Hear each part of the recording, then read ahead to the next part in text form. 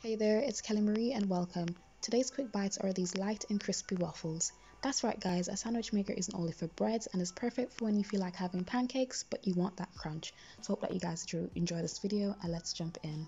So the ingredients that you'll need are a pinch of salt, 2 tablespoons of sugar, 70 grams of plain flour, 80 ml of plant milk, 1 teaspoon of vanilla extract, 2 teaspoons of baking powder and 3 teaspoons of apple cider vinegar.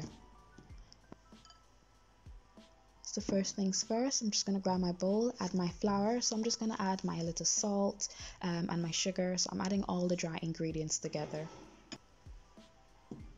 Next, I'm adding my vanilla extract and my apple cider vinegar to the milk.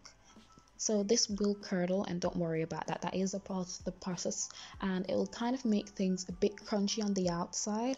So it should work fine. So we're just going to give that a quick stir and then we're going to start adding that into our dry ingredients.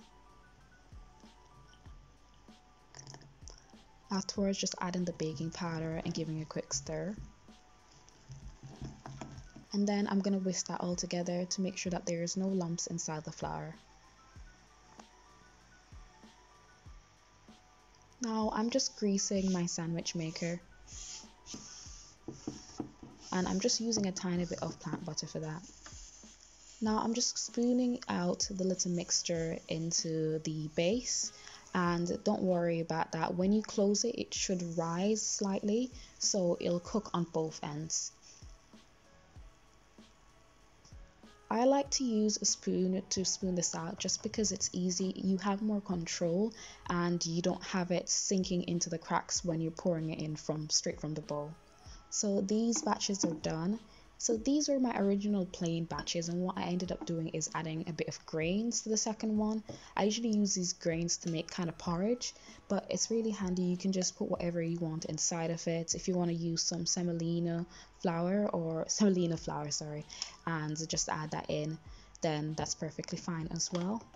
And I just waited for about 3 to 4 minutes to ensure that was cooked on both sides. And yeah, afterwards they were very light and crispy, and that's the end result.